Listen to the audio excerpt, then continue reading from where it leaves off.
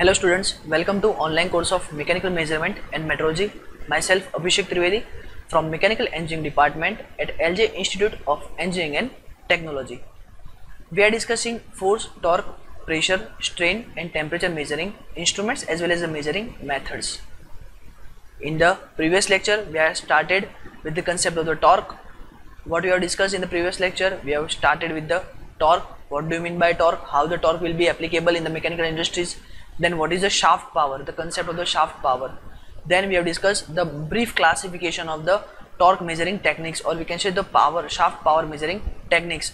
We have classified the torque measuring or the shaft power measuring techniques in the three different categories. The first one, that is the absorption type techniques, the second one, that is the transmission type, and the third one, that is the driving type techniques. All the techniques are totally depends on the construction of the dynamometers. So we have designed the different dynamometers on the basis of the different techniques. In the first one, absorption type dynamometer, we have designed the rope brake, Prony brake, hydraulic and the eddy current dynamometer. In the second one, transmission type dynamometer, we have designed the basic belt transmission, then the epicyclic gear train dynamometer, and the third one, in the driving type dynamometer, we have designed the electric cradle dynamometer. Then we have started with the basic concept of the Prony brake dynamometer, how the Prony brake dynamometer will be helpful in the mechanical industries for the measurement of the power. Till this particular topic we have discussed in the previous lecture. Now we are going to start, or we can say we are going to further discuss the different dynamometers like the rope brake dynamometer, hydraulic dynamometer, eddy current dynamometer, and how it will work in the mechanical industries. So let us start with the concept of the rope brake dynamometer. The concept rope brake dynamometer, as the name suggests, we are using some sort of the rope. The rope will apply the brake and the instrument is known as a dynamometer. The same concept we have discussed in the Prony brake dynamometer, we are repeating almost same concept with different aspect. The figure shows the rope brake dynamometer. First of all, let us understand the constructional details of the rope brake dynamometer. We have the spring balance, or we can say we have the spring scale. Then the hook is attached with the spring scale. The rope is attached with the particular dynamometer. Remember this, the rope will move like this. It will directly cover the wheel first. After covering the wheel, then rope will again cross and it will attach with the hook. The hook is there. Below the hook we are providing some sort of the weight. This is the basic concept of the rope brake dynamometer. In many of the dynamometer, we are providing some sort of the wooden blocks over the rope brake to increase the frictional resistance. We are providing some sort of the wooden blocks as well. This is the driving wheel, or we can say the pulley, and inside the driving wheel we are attached with the driving shaft, or we can say the shaft of which the power is to be measured. Suppose in the very first condition the wheel is not attached, or we can say the shaft is not attached, then there might some chance that the wheel will start rotating as a redundant link. So to avoid such sort of the redundant link, we are providing some sort of the dead weight over here. The dead weight, that is a W, let's say W, it shows the dead weight to maintain the proper positioning. Also the weight of this particular dead weight, let's say DW, then the hook, then the rope, the wooden blocks, the weight of this hook, it all shows on the spring scale. It means in the ideal condition the spring scale itself shows some sort of the reading, let's say S1. S1 is the basic reading which is available at the end of the spring scale, which shows the dead weight reading, or which shows the ideal reading which is available if the system is not in use, if the system is not in the operation. We have to provide some sort of the cooling water arrangement over here. The cooling water arrangement is useful for the cooling the particular dynamometer, because as we have already discussed in the earlier dynamometer, that once you start increasing the absorption type dynamometer, it will simply generate the friction, and the friction will directly convert it into the heat. It means you are indirectly generating the heat only. And if you are using the rope and you are using the wooden blocks, then it is very much necessary to make a system cool down.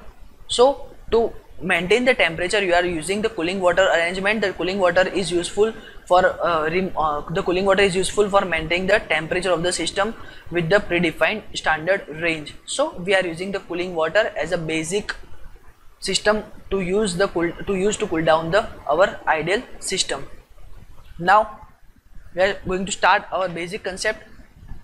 Once the shaft has been attached, it will start rotating in the one direction. Let's say this is the direction of the rotation of the shaft. Once it will start rotating, it will try to skid over the rope and the wooden blocks. It will try to skid over the rope and the wooden blocks, and the rope and the wooden blocks have a tendency to resist the motion. So we can say that if the motion of the shaft is in the clockwise direction, then we can say that the resistance generated due to the rope and the wooden block will be in the anti-clockwise direction. If this one will be the clockwise direction, then now if the weight is not there, then there is a very easy chance that the shaft with high speed will directly skid the rope and it will start moving along the rope. The rope will be steady, it will be slip out, and the shaft will be moving properly. But then you are start to increase the weight. You have started increasing the weight one by one. As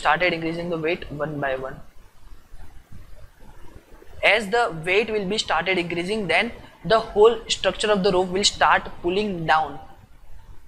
We know that this is the position of the rope. The rope will turn the particular wheel and then it will be goes down. So once it will start moving down, then the direct effect of the tension will be generated over the top end of the hook. We know rope is made up of some material, and the material is incompressible material, inextensible material. Then if this is inextensible material, then it is not going to be extended. Then if the rope is not extending itself, then it will start generating the frictional resistance. So by increasing the particular value of the weight, the frictional resistance has been generated.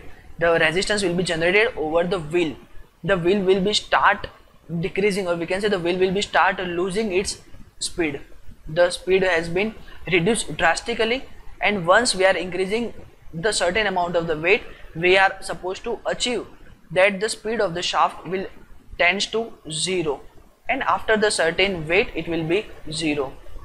Once the speed of the shaft will become 0, we can say that the wheel will automatically stop down, and whatever the resistance generated, whatever the reaction generated inside the wheel, we are simply note down those particular reaction, and by multiplying it with the radius of the wheel, then we can easily calculate the torque, or we can say the shaft power generated inside the wheel which is attached to the wheel. Once the speed will be 0, we are supposed to find some sort of the value, let's say S2. Then what we are using to find the total force applied over it, we are simply doing S2 minus S1, because S1, that is the dead weight condition, which is not calculated once you are measuring the power, once you start to measure the shaft power. So this is the basic case of the rope brake dynamometer. The figure shows the basic structure of the rope brake dynamometer which we are using in the academic institutes. The particular rope has been extended.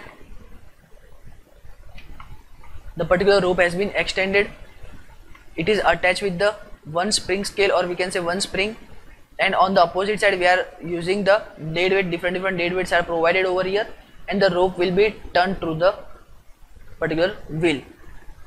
Once the wheel will be started moving, let's say in the particular direction, once it will achieve some sort of the speed, we are start to increase the weight over here, and as we are increasing the weight, the speed of the wheel will be reduced step by step, and once in a time it will be reduced to the 0, and once it will be reduced to 0, we are simply calculating the weight which is applied over the end of the hook, and we are simply calculating the torque, and we are simply calculating the rotational power, or we can say the shaft power which is available at the end of the engine shaft. So this is the basic concept of measurement of the power. The rope brake dynamometer is highly useful for the measurement of the engine shaft power.